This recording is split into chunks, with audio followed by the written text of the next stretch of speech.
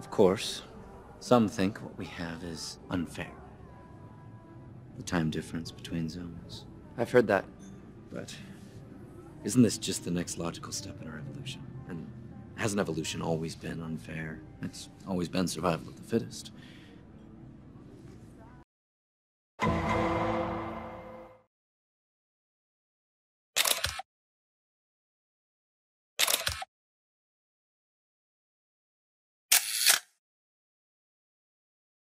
And then finally, I think that from the last year, the one thing I've tried to put a priority on since I left the White House was getting some exercise in. I think that there's a good probability that my generation is, hopefully with the advances in science, either the first generation to live forever or the last generation that's going to die. And so we need to keep ourselves in pretty good shape.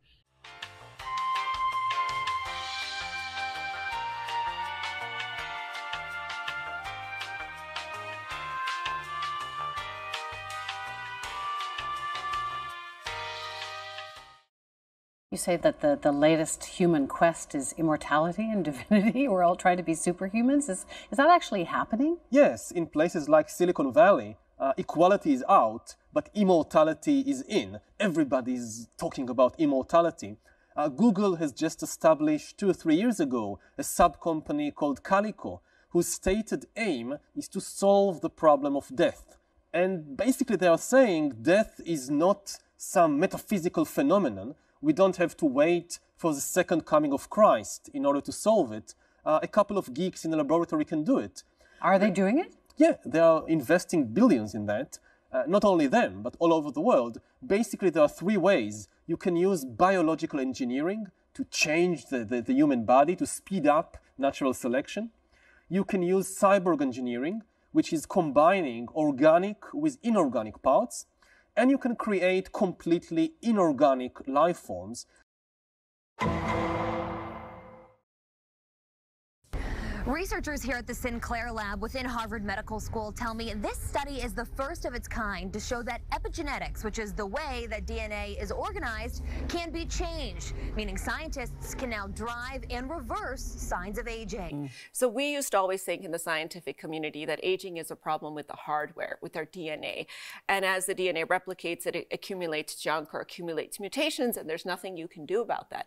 But what we've now realized based on these studies is that it's actually a software issue, not a hardware issue. So it's the epigenetics. It's not the DNA itself, but the way that it's turned on and off.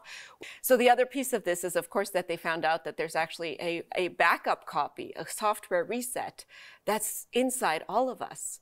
And so if you think about restoring your computer to its factory condition when it's starting to kind of act slow and not do what it's supposed to do, that's essentially what these scientists are doing. They're using that backup copy to sort of say, okay, let's reset your programming.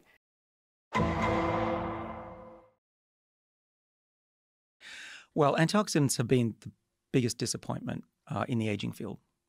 Doesn't stop, 40 million people every day buying drinks with antioxidants in them, but antioxidants have, with very few exceptions, failed to extend the lifespan of any organism.